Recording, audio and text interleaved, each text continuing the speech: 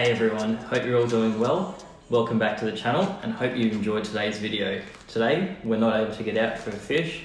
We are still in isolation here in Melbourne in Victoria, and I am filming inside as the weather's pretty cruddy outside. I'm going to take you guys through my top 5 favourite Bream soft plastics of all time. Now, sit back and relax as I take you through the countdown. I'm going to go through the types of jig heads, the structure, and a quick overview of the techniques that I use. Hope you enjoyed today's video. Cheers. Now, before we start, just wanted to give a quick shout out to Adam Costa at fishing.com.au. Adam has a fantastic website and an awesome shop front in Sydney with all the latest and greatest in fishing lures, lines, jig heads, rods, reels, you name it, Adam has it, including floats for blackfish. So check out his website, pop in and see him, grab a few things. No doubt a lot of the stuff that I'll be talking about today is on Adam's website. So check it out, buy a few things and support small local businesses.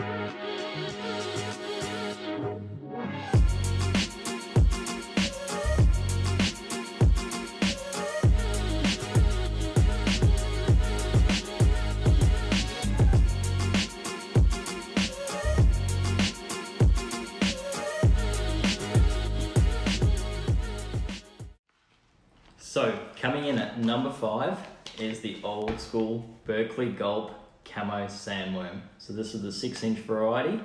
This is my 5th of my top 5 favourite lures of all time. So this lure comes in at number 5 for a variety of reasons. It's not a lure that you can throw absolutely everywhere during all types of conditions, but I will take you guys through some of my favourite ways to use these sandworms. I've got a couple here in my leak-proof tub. Let me just grab one of these guys out to show you. So there's a full 6-inch sandworm. Also should have a little snippet of me rigging the sandworm a couple of different ways, but the types of jig heads that I really prefer to use for these sandworms is a straight low weight jig head hook. So this allows me to fish a really lightly weighted, or essentially an unweighted presentation with just the weight of the hook, allowing me to make that cast.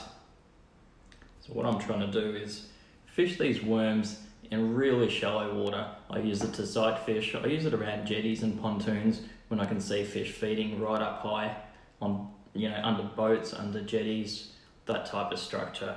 The other type of structure that I really like to use these on is just shallow, sandy, muddy flats where I can see fish mudding, having a dig.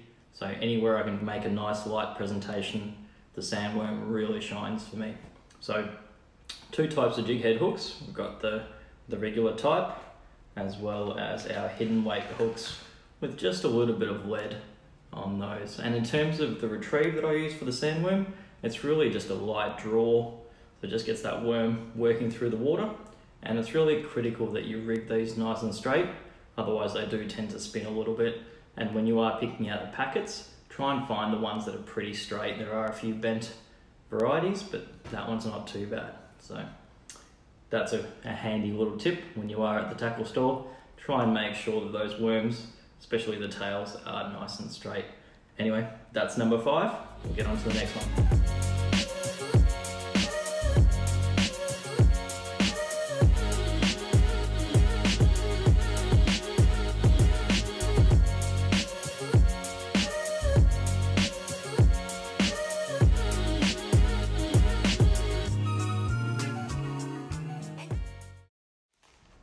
Alrighty, well here we are at number 4, and this lure doesn't need a big introduction at all, and this is the Squidgy Wriggler.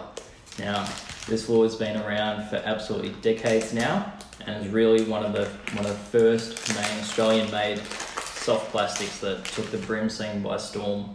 It's a fantastic imitation of a shrimp or a prawn or even a bait fish with that beautiful curly tail and fantastic colour range. So the one colour that's absolutely been a standout over the years is bloodworm. Now, over the years, the machinery, I guess, and the tooling for the companies has changed, and so has the packaging. So there has been some changes in the colour, but overall, this lure is absolutely dynamite on Bream, as well as a variety of other fish species. But for me, this has been one of my favourite bream lures of all time. In terms of size, there's really three main sizes that I use in the squidgy wriggler variety. It's the 80mm, the 100 and the 120. The 100mm is really the go-to for a lot of anglers. And in terms of jig heads, I'm really a fan of just a straight round ball head versus that fish or darter style head. For me personally, I really enjoy having my squidgy wriggler having that constant straight sinking action as opposed to darting from side to side, but that's a personal preference again for me. The other thing that you can do with your wrigglers, if you do find that the 120 is too big but you really like that big tail that it's got, one of the things that I have done before as well is just taking a pair of braid scissors or just kitchen scissors and taking the head off, taking a bit of that back spine off, and then what we're left with is a nice straight plastic, but we also still retain that big curly tail, which is just so enticing. Again, should have a little box with a couple of rigging instructions on how I've rigged these, but the squidgy wriggler is just really hard to go past. In terms of structure, I'm really a fan of fishing these out in open water or deep rock walls. Now, I'm not a huge fan of fishing these around structure personally, like jetties, pontoons. There's other lures that I'll take you guys through that are really, I think, a standout around that type of structure. But I think out in the open water, over mud, over sand, even on rocky walls, as I mentioned, I think the squidgy wriggler and the big tail, that's where they really shine.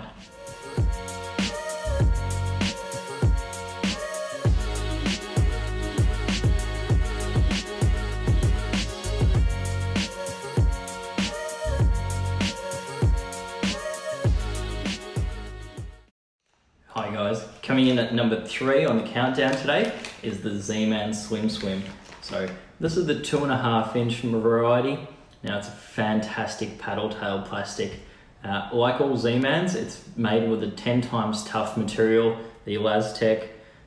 It's just so tough, but at the same time incredibly supple and has an amazing action. So as that plastic sinks through the water, that tail really kicks and beats and really gets the fish's attention. As it sits on the bottom there, that tail just moves from side to side with the current. Now, I'm a fan of throwing these around all types of structure. I even throw these around jetties, boat hulls, fish them out in the open, as well as rock walls. So they're just an amazing all-rounder anywhere you get bait fish, and we're really just trying to match the hatch in terms of size and colour. So my two favourites in terms of colours are really the bloodworm and motor oil colours. And in terms of jig head weights, I know people fish them on a variety of different sizes and weights, but personally I prefer to fish them on a 1/20th jig head or heavier. Just allows me to make a nice long cast and also really gets that tail moving. In terms of all-round size, I'd be fishing these on a 1/16 ounce jig head and a size 2 hook. Hope that helps.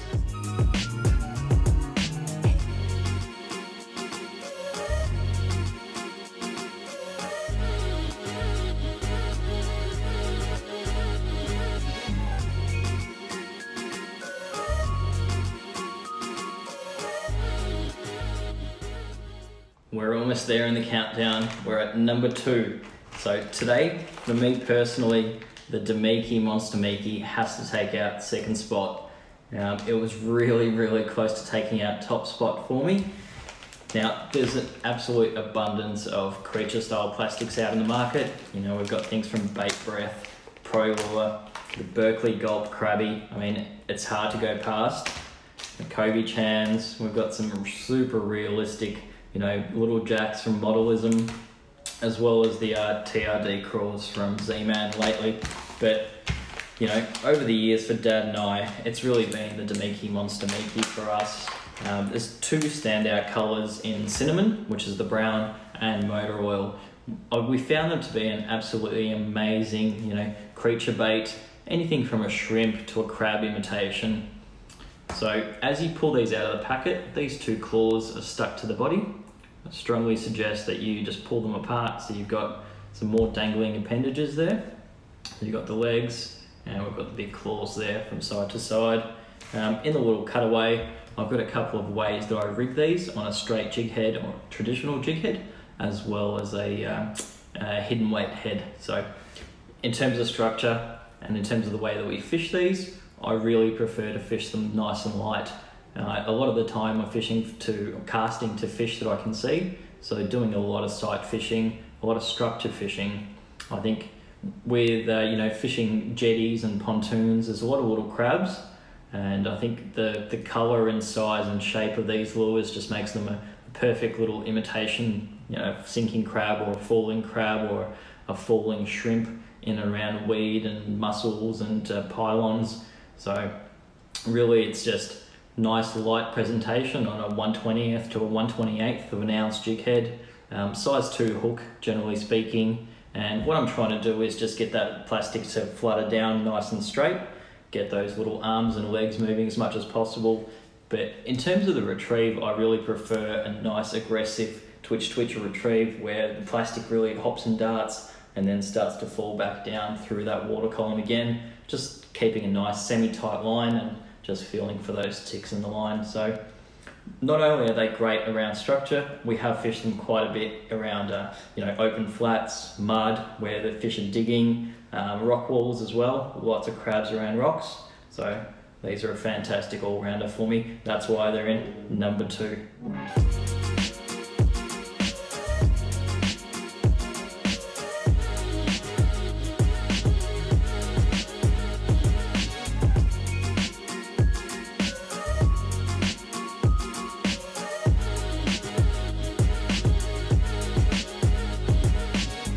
Hey guys, so here we are at number 1, and it's probably come as no surprise to a lot of you, but the 2.5 inch Z-Man grub is the number 1 soft plastic for me, especially in the motor oil colour.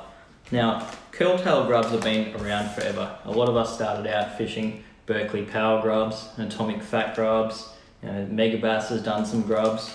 A lot of companies have come up with a curl-tail grub, and the reason for that is they're just a fantastic all-round lure, but there's something about that motor oil colour in the Z-Mans that's absolutely dynamite for Bream.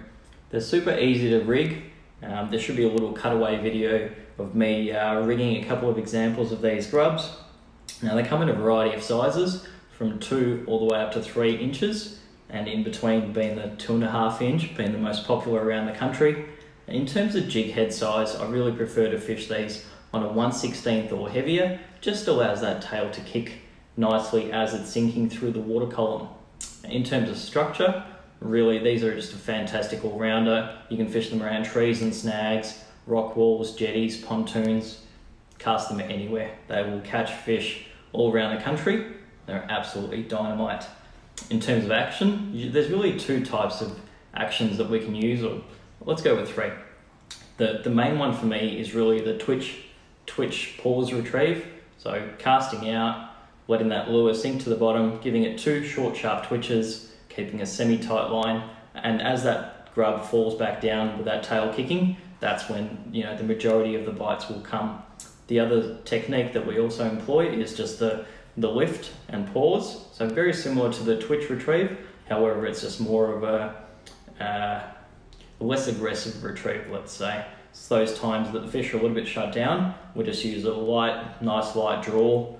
The plastic will come up through the water column and then just slowly fall back down. So those times the fish aren't as switched on, give the lift and draw retrieve a go.